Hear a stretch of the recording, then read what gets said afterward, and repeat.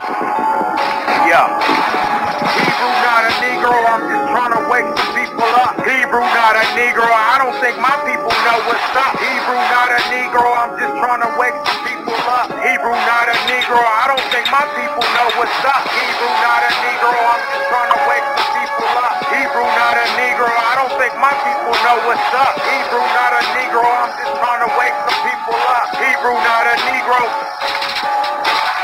Hebrew, I'm official, rock the Bible, it belong to us. Not even a fuss, I tell you, awesome scripts we know for sure. Praise it how fluently that grace, man, that's a major gift. Stay up in them scripts, like what's a nigger anyway? The definition is a ticket, so we going back to Paul, Acts 13 and 1. Man, we know when it's the business, talk about our history. You play with that, you play with me.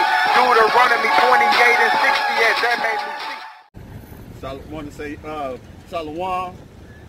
12 tribes of Israel. First off, we want to give praise and honor to the Most High Yahweh, His only begotten Son, Yahweh Shai, who the world ignorantly calls Jesus Christ.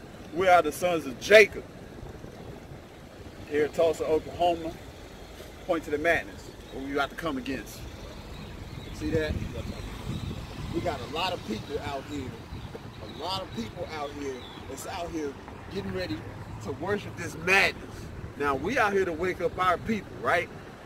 And I'm pretty sure there's going to be a lot of people that's going to walk by and they're going to have their little 2 cents to put in. That's all right. We got something for that too. But we're going to come against this idolatrous, wicked, and adulterous nation that we live in that continues to celebrate these holidays, man. This is utter madness, right?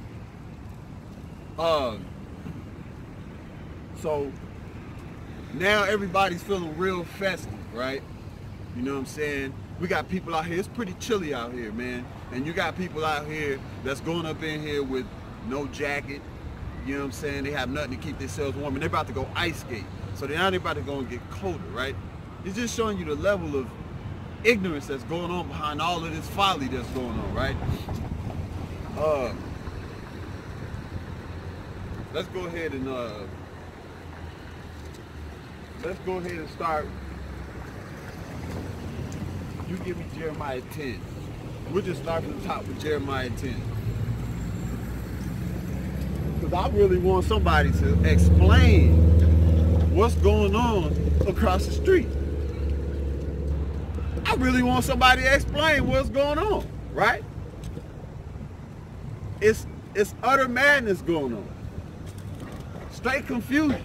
Jeremiah chapter 10. Go ahead and start at the top. This is the book of Jeremiah chapter 10. Hear you the word which the Lord speaking unto you, O house of Israel. Okay.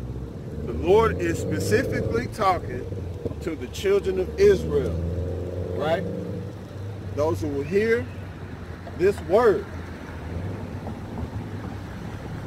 The Lord is speaking to the children of Israel specifically. Now, what did he tell the children of Israel? Verse 2. Thus said the Lord, learn not the way of the heathen. He said, learn not the way of the heathen. That's right. Okay? There's a separation there. You know when they say God loves everybody. Well, this is not saying that God is for everybody. He's clearly saying, speaking to the children of Israel, learn not the way of the heathen. That is a separation, right? Keep reading that. What else he say? And be not dismayed at the signs of heaven. Be not dismayed at the signs of heaven, right? Now we got this wicked holiday that's going on right now where they're dismayed at a sign of the heaven, right? Like the sign of heaven will be a star, right? Like remember when they said when Christ was born, they got the, what was it, the star that was in the east, right? They took it and they made it an idolatrous image. They made it their God, right? Look what they did to it. They put it on top of the tree. Look, they put it on top of that tree, right? That's what they did to it, right? What's up, brother? So that's what they did to it. They took the signs of heaven and they put it on top of the tree, right? So now it's become a god. It's idol worship. Keep reading. What else the Most High say about that? For the heathens are